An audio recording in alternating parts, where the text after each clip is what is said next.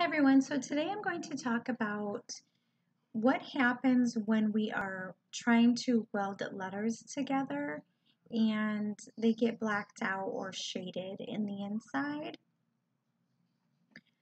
So let's go ahead and delete this and we'll start over so that you can see. We'll click on text and we'll just type in beautiful again.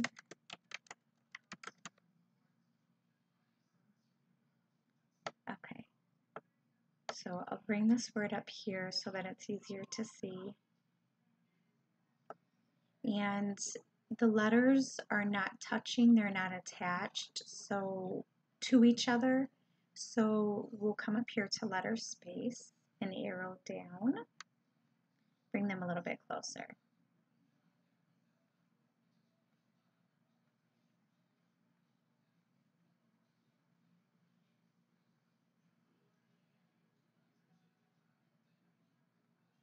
Okay, so I think that looks good. Now you'll see the E and the B are pretty close now. And the U and the T are pretty far away. Let's bring this B over a little bit. And these letters, let's bring those over. Okay, I think that looks pretty good. So now we will highlight the whole word and let's weld. Okay, so now you see here the L is shaded in. I don't want it to look like that. I don't know, maybe there's some projects that you're working on that you would like it that way, but for this project, I want the L to not look like this. So we are going to go back so that it's no longer welded anymore. And all we're going to do is move this L over just a little bit away from the U. Okay? So we'll highlight the whole word now and weld again.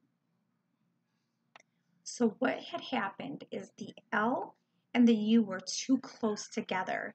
So when the letters are too close together and you try to weld them, it will sometimes shade in the inside of the letter, or the letters can actually disappear.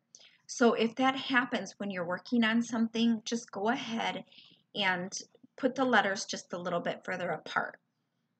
Now in this, when you are in weld, and let's say, oh my gosh, this was beautiful, I love the letters, I can't remember what letters these are, you come up here to where your word is, next to weld,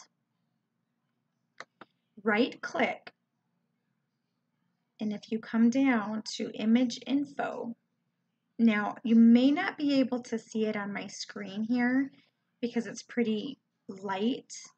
I don't know if I darken my screen if it will be better or not, but so you go to right click weld on that little arrow down, come down to image info, and you can see right there very lightly, I don't know if you can see it on the screen, but if you try to do it through your Cricut, this is how to find the font that you've used when you've welded letters together.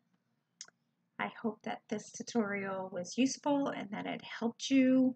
I know I had many headaches when I tried to figure this out. I hope that this helps you and you guys have a blessed day.